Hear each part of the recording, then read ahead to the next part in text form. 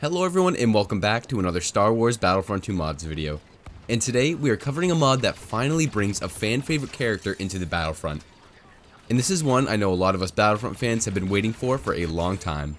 And that is Clone Trooper legend CT-7567, or better known as Captain Rex. Although he's just a clone trooper and shares the same face as a million, Captain Rex was really the first clone to show us that the troopers in the Grand Army of the Republic were not just soldiers bred for war and meant to die.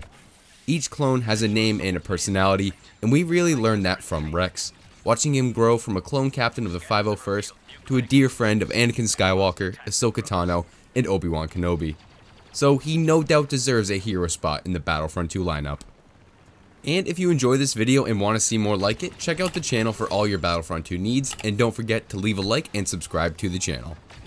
The Republic hero Captain Rex comes into the Battlefront quite literally guns a-blazing, wielding his iconic dual DC-17 blaster pistols, which work pretty much the same as the ARC Trooper's pistols, except the variant Rex uses doesn't have the secondary fire mod.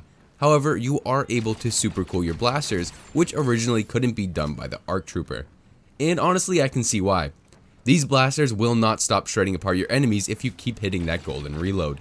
And I can see how this would be OP for a reinforcement, but it works well for a hero, giving Rex's blaster an edge compared to the more common clones. He also has a health pool of 750, which definitely puts him on the tankier side of all the blaster heroes in the game. And the appearance we get for him is the classic Phase 2 clone armor. Now, moving on to abilities, the first one we have for Rex is called Droid Poppers, and most of you probably know these bad boys by now. Rex will be able to throw 3 electromagnetic grenades that will stun enemies once they explode. And after all 3 grenades are thrown, the ability will then go into cooldown. And right here we have an iconic ability for Captain Rex and many clones like him. I like that they gave Rex an ability that really identifies him as a clone, as this was a very common weapon carried when fighting against battle droids of any kind. It definitely takes inspiration from the ARC Trooper's Shock Trap ability, but giving it some more hero level buffs. For one, there is no manual detonation, and they will go off on their own shortly after throwing them. And they work very similar to Leia's thermal detonators, which is another great ability. You can use them sparingly one at a time, or throw all 3 of them at once and cover a wide area and stun a lot of enemies, allowing Rex to easily finish them off with his blaster pistols. A very classic yet refined ability with Rex. Now, for ability number 2, we have Unconventional Tactics. Once activated, Rex will block off any enemy healing in his vicinity, and will also grant himself a speed boost. Now, this is a great ability as it will not only debuff your enemies, but buff yourself at the same time.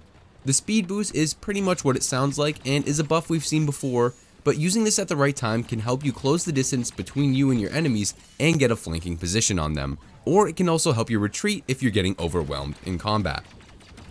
And the health debuff is actually a very interesting and tactical ability.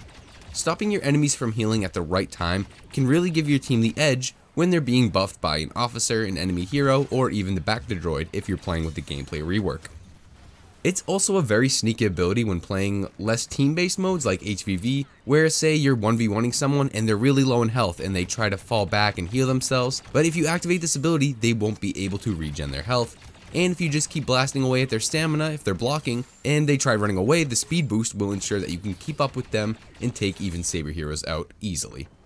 And our third and final ability for Captain Rex is called Generation 1.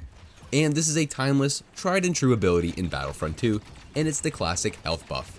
Upon activating this ability, Rex will boost his health by 200 points, and like I said, this ability is a classic and there's not really much else to be said about it. Aside from the fact it's definitely a reused ability and nothing we haven't seen before, but it's still a great fit for Rex because he's very much a front lines type of hero. You really want to play him on the very front of the battlefront, tearing up your enemies.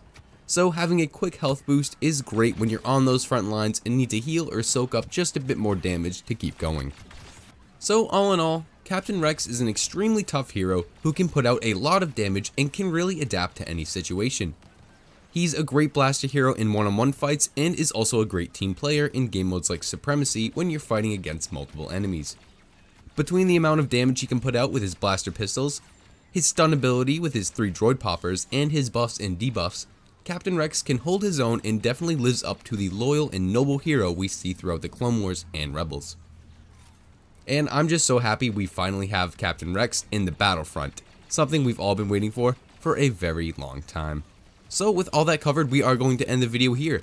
If you enjoyed it, please leave a like as it really helps out our channel grow, and if you want to see more Star Wars Battlefront 2 mod content, subscribe to the channel and turn on that notification bell to know whenever I upload a video. Thank you so much for watching, and happy modding, my friends.